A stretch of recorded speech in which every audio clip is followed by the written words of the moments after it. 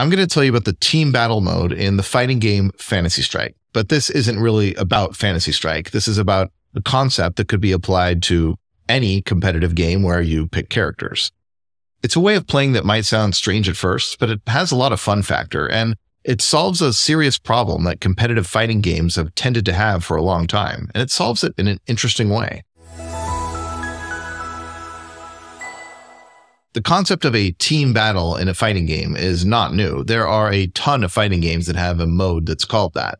But the specific way it works in Fantasy Strike is not something that I've seen anywhere else. And the properties that you get from doing it this specific way are pretty cool. So I'm going to tell you how it works, but you have to promise to stick with me and hear the explanation for all this too.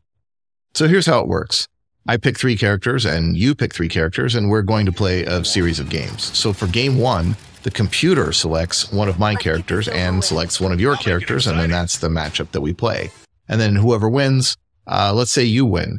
Your character gets a crown and moves to the top of the screen, while mine gets X'd out and moves to the bottom. Then we each have 2 characters left. So the computer then selects one of your 2 characters and one of my 2 characters, and that's the matchup that we play for game 2. Again, the winning character gets a crown, the loser gets X'd out. After that, we each only have 1 character left, so that's the matchup we play, and winner gets a crown, loser gets X'd out. Now, at this point, maybe one of us won all 3 games. If that's true, then it's over. That's the win condition, is you have to get 3 crowns, meaning you have to win with each of your 3 different characters. The other possibility is that neither one of us won all 3 games. So in that case, the X'd out characters on either of our lists get resurrected, and then we continue playing matchups until someone has 3 crowns.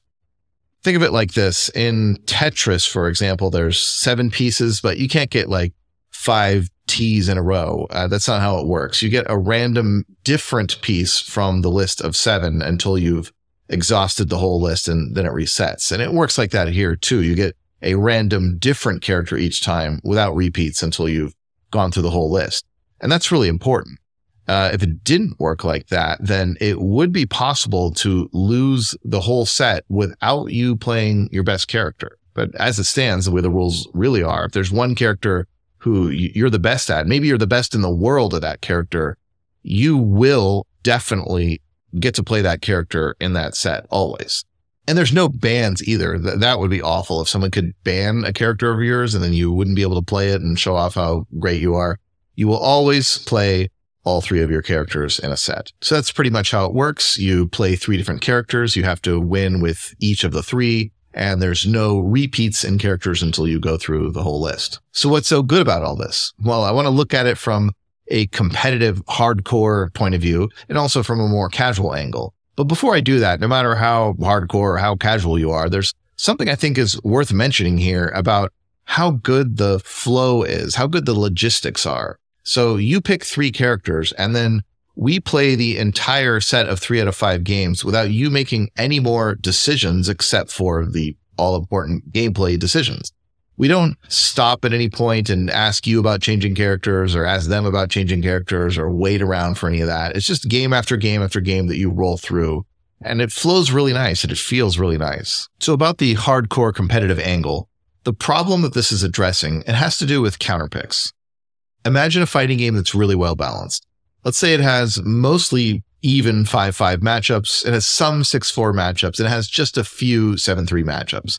Even in a game like that, that's really well balanced compared to most other fighting games, competitive play is going to come down to just a few of the most unfair matchups being the most important and most commonly played ones. So why is that? Well, usually these games are played with a counterpick system. So what that means is that for game 1, you and I each pick a character at the same time in a double-blind fashion. So we don't know which character the other one is picking. But then after that, if one of us wins, let's say I win, then you can switch characters to anyone that you like. So you're going to switch to the character that has the strongest matchup against my character, the most unfair matchup that you can find. And then if you win, I'm probably going to do the same. I'm going to switch my character to the character that has the most unfair matchup against yours. And at the end of the day, we can end up playing over half of our matchups just as this small set of the most unfair ones. And that's really not fun to watch, and it's not fun to play. It sucks. and it's been a frustration in fighting games for a long time. I'm going to say the same thing in a different way to help you have some intuition for it. So let's say that Rook in Fantasy Strike, and I'll just make up numbers. This is not a real claim about balance. Let's imagine that Rook had all even 5-5 matchups against every character in the game except one. Let's say that Lum beats Rook really hard. So is Rook a good character to play competitively then? So at first glance, yes, he is a really good character to play. It's really valuable to have so many even matchups and just one problem matchup. Maybe you could practice that difficult matchup and get good at it, or just kind of skate by. But if you actually did this in a real competitive setting, what you would find is that you would not just occasionally face Lum. You're going to face Lum all the time. As soon as anyone sees that you're playing Rook or knows ahead of time that you play Rook, they are going to switch to Lum and just only give you Lum. And it's going to be miserable. You're going to have to fight Lums constantly, not just a few. You're going to fight an army of Lums all the time. It's going to be all about only the one worst matchup. Even if there's, let's say, 12 characters in the game, and this is just one out of 12 matchups, it's going to be the main thing that you face. Now, the same system in the team battle system that Fantasy Strike uses would look nothing like that. So the first thing here is that you might have Lum on your team and I might have Rook on my team, but that matchup might not ever come up. So then you put Lum there for nothing. But even more than that, let's consider the upside to you. So the best that you could possibly do. The matchup does come up and then you win it.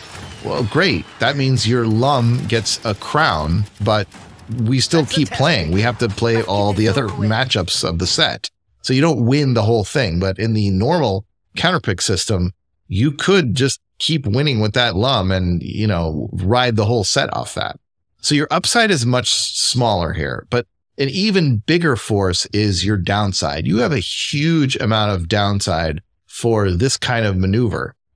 If you're using Lum just as a counterpick, you might have a fraudulent Lum. What I mean is you don't really play Lum. You don't know him in and out. You don't know all the matchups. You just kind of have him in your pocket in case anyone plays Rook. And that's a very common thing in fighting games. So if that's what you're doing, if you're putting a fraudulent Lum on your team, that's extremely dangerous, because remember that you have to actually win with Lum. I might end up getting all 3 of my crowns just by beating your Lum repeatedly with all my different characters.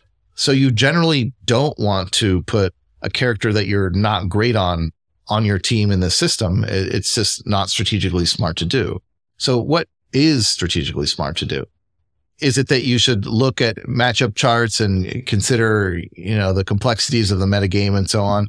Not really. In this kind of system, the thing that you're best off doing is just picking the 3 characters you're best at. And it's honestly such a relief, because that's the simple thing that you want to do anyway. And it turns out to be the strategically good thing to do here too. It's also a relief that you get to play so many different matchups, most of which are actually fair matchups, instead of the alternative where everything is focused on just a small set of the most unfair matchups. I think spectators really benefit from the system too. They get to see a whole bunch of different matchups, and it's just more fun to watch. And back to the casual point of view, even though this mode was developed with the most hardcore tournament players in mind, it really turned out to be the most fun casual mode as well. You just get matchup after matchup and things keep changing. Sometimes there's a matchup that you can't quite figure out, but that's okay, because there's going to be another matchup right after that. And it's kind of funny that the mode that works best for players who are new or not that deep into the game is also the one that works the best for the super hardcore tournament players. So that's it. You can try out this team battle mode in Fantasy Strike. It's free to play, so go ahead and download it. And please buy the core pack to support us. Enjoy the mode, and maybe we'll see it copied in other games someday. That would be awesome.